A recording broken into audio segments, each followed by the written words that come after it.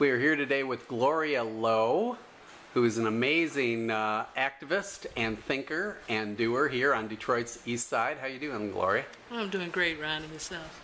I'm doing great. One of the organizations that you work with is called We Want the Green Too. Could you explain for folks who aren't familiar with the organization what you guys do?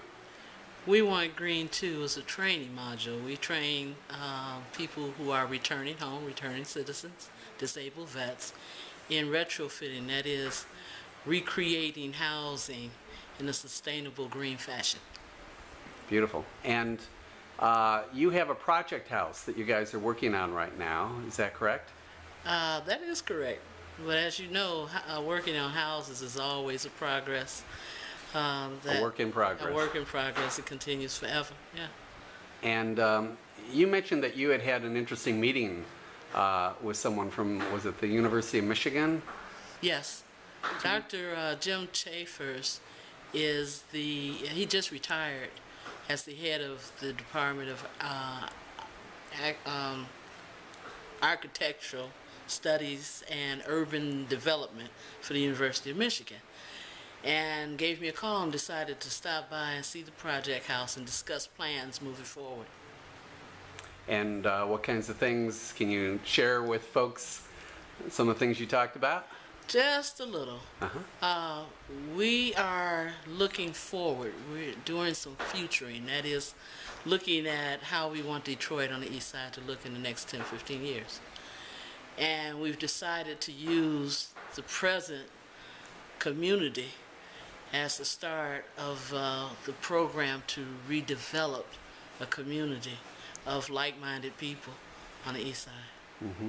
So the work that We Want the Green Too does in going in and dealing with homes that have been abandoned is, if potentially they're going to be torn down, demolished, and some homes do need to be demolished, then it can be more of a reclaiming of much of the valuable material that can be reused and recycled.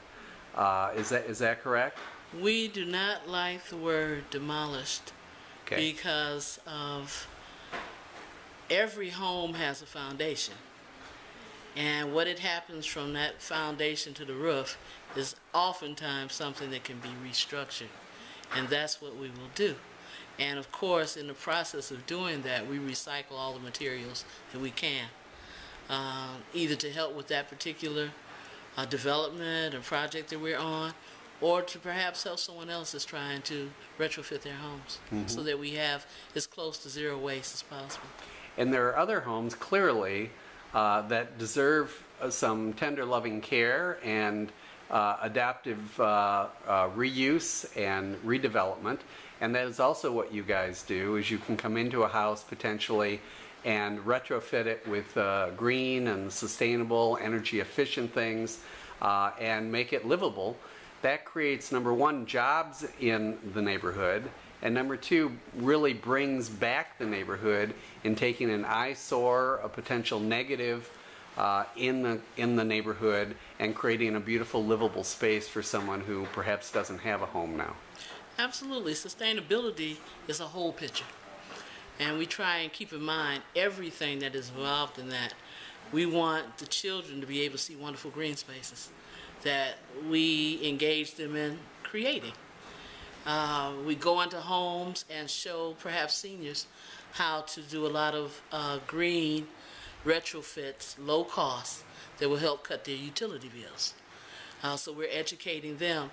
At the same time, because so many of the people that work with me are young people, we re-engage the community in this whole intergenerational piece where you have younger people now talking and working with elders once again, the way it was 20 or 30 years ago. But all of this is sustainable. All of this is about recreating this life where we take care of one another. We share and we care for the planet. Thank you very much, Gloria. Well, stay tuned for updates on We Want the Green Too and the other great work you're doing here on the east side. Hey, we thank you too, Ryan. Okay.